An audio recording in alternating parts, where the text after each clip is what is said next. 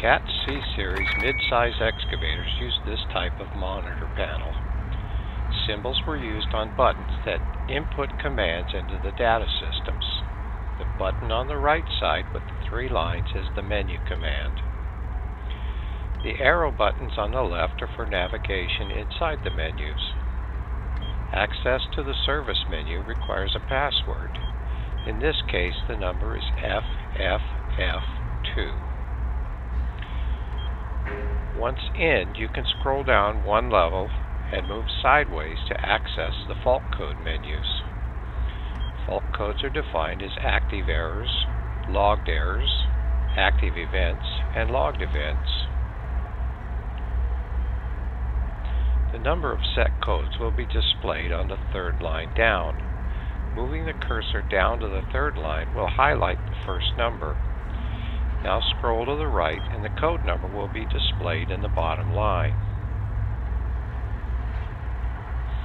Active error and event codes cannot be cleared until the reason for them are repaired.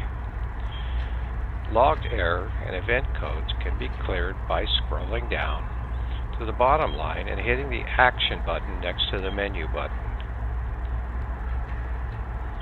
The word Cleared will show up on the bottom. Pressing on the checkmark button will tell the system OK, and the code will be taken out of the system.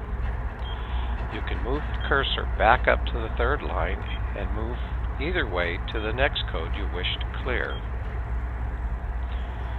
In general, error codes mean that a problem is detected in the electrical system or individual electrical components. Event codes indicate something has happened that was outside the operating range of a system or component. Low engine oil pressure, low alternator charging voltage, high engine or hydraulic cooling temperatures are examples of events.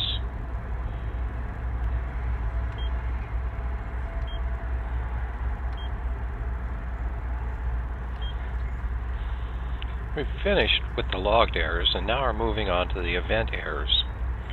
There were no active events, so the system went directly to the logged events. The procedure to clear them out is the same as clearing error codes.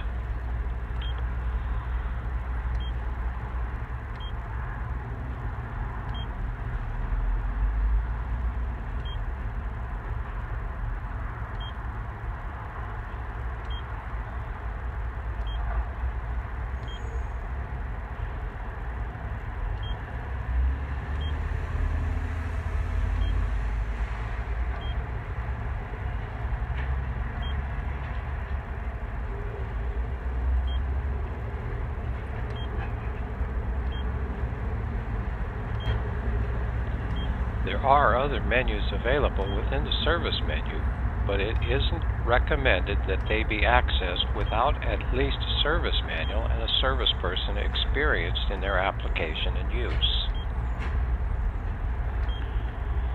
There is a monitor function that becomes available when you exit the service menu.